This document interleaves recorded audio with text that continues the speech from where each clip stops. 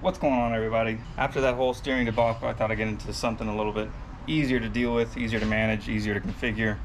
I'm working with some batteries that I think you guys know well. The way I'm setting up my batteries is I want them watertight, at least water safe, a little bit safer than just being so exposed to the elements. So it was difficult to find something that the battery would fit in. So this, from the dimensions that were displayed online, looked like it would fit perfectly.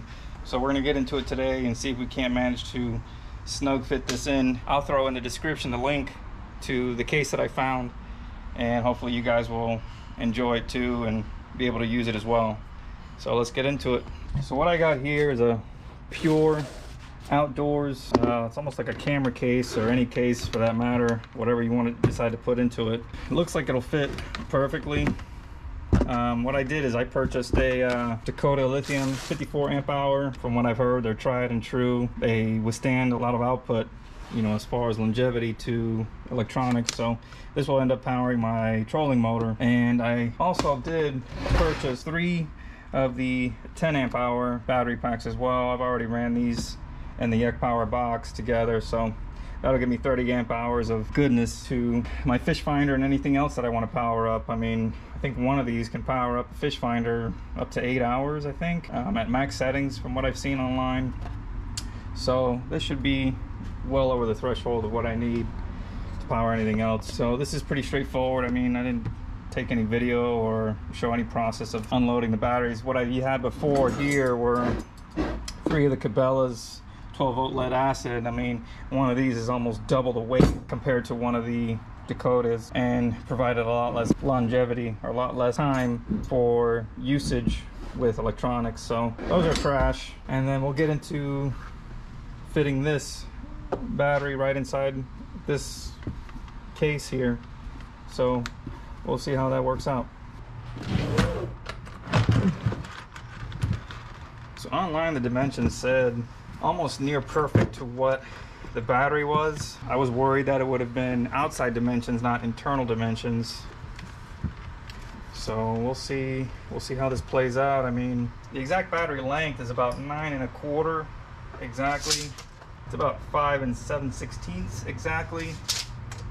And the height is about 8 1/4 exactly, not including the posts. So if you were to do a stud, it really depends on the height of the stud.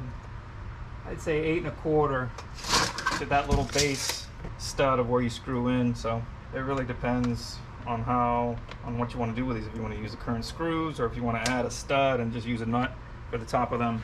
I mean, it looks like it decreases in width or in length as it goes down. Yeah, it does, about 9. The inside of this case is about 10 inches, as opposed to the top is about 10 3/8.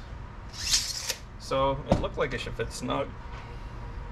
Yeah, that actually fits pretty good. You got about 3/4 on each side, left and right, front and back. So the good thing is that this case actually comes with padding throughout the whole thing. So you got this much of padding to play with.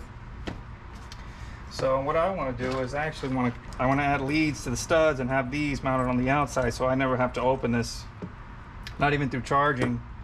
So that'll work out a lot better. All this I purchased on Amazon. I mean, I want to have it padded on each side enough to where it won't bounce around. I mean, look at that alone.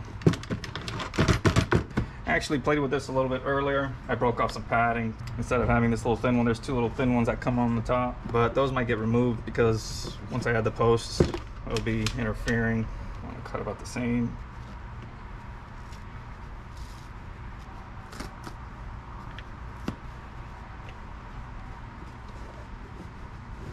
And once it's pressed in, it's in there. I mean, the foam will keep it snug all around. These pieces are actually serrated. I'm not sure if you can see that.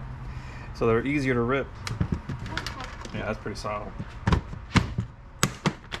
Yeah, so that's pretty good. All right.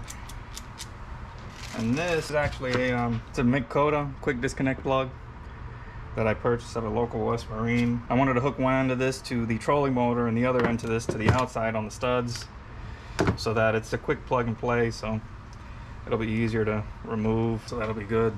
That'll attach to one here and one on the trolling motor. And then you still have enough clearance underneath.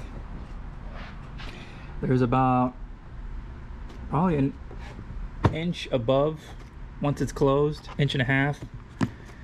So that gives it excellent clearance to what you need. The only thing that I'm worried about is maybe, I don't know if these posts, once they're through the top of the door, they will interfere, but we'll try it out, test it out, see if we can't make it work.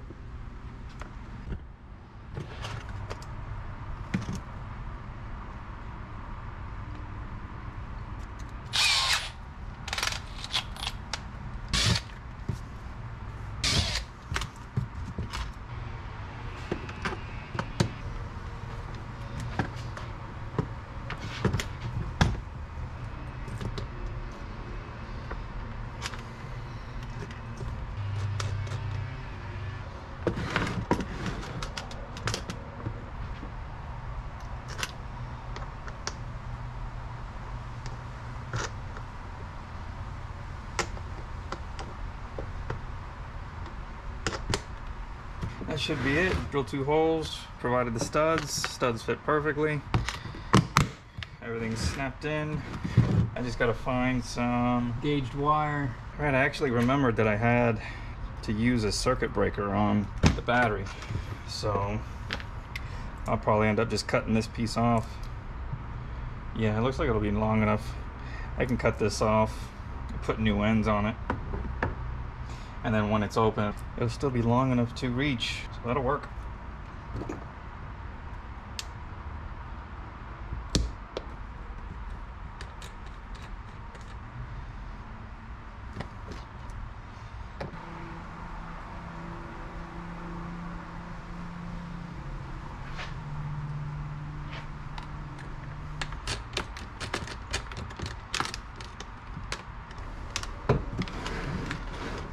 And that's it. And that should be a tight seal. So let's go check it out mounted in the kayak. I added some straps here that I mounted some stainless steel posts. So this one comes up front. This I have to shorten now that the battery's getting relocated up front here. And then I added little carabiners to the ends of these to mount them in a way will bring the load down up front and bring the load down in the back. So drop this down for now. The way I did it, it goes into one bungee, and then another bungee here, and another bungee there, and then you can sort of tighten them closed. They're strapped down. It's pretty solid. If I want to, I can tighten the bungees. That's not there. I might actually add the padding underneath it just so it'll keep it from sliding forward and back. But I mean, it's in there solid. It ain't going nowhere. Still clears the trolling motor.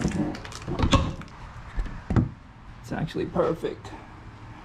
And then I'll shorten this cord to where it's just enough to reach that there and relieve all of this excess. And then I'll use my Dakota quick release system up here.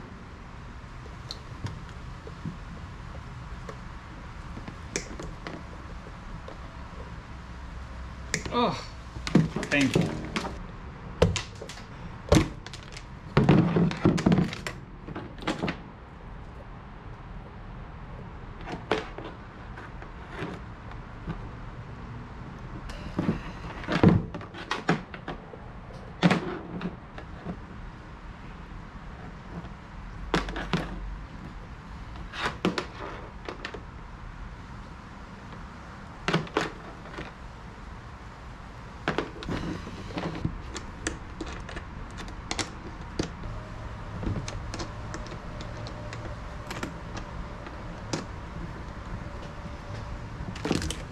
Test it out.